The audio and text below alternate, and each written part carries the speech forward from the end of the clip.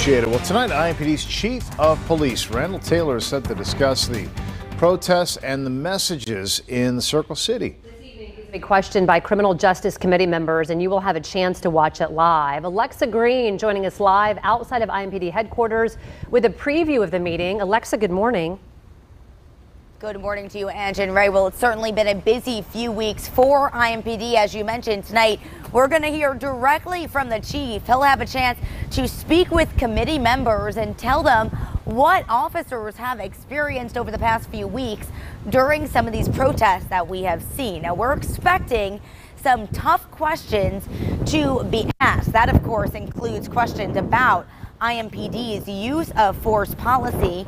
Even before some of these protests here in Indianapolis, city leaders claim they have been working on police reform.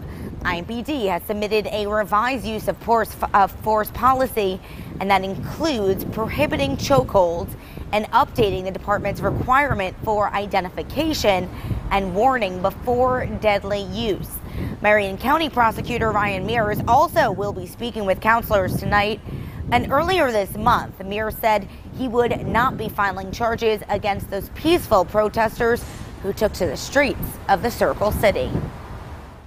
As long as it's a situation where you're not hurting anybody else physically and you're not hurting or damaging someone's property and taking their property, you have a constitutional right, and we're going to protect that right.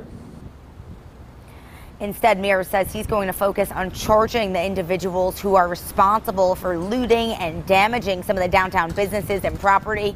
This morning, we could tell you as we look around, several businesses here in downtown still are boarded up. A lot of them, a lot of the damage that we could see, it still has not been fixed. Back to tonight's meeting, it all kicks off at 5:30. Residents can tune in online and virtually. We do have a website, or the link to that on our website, fox59.com.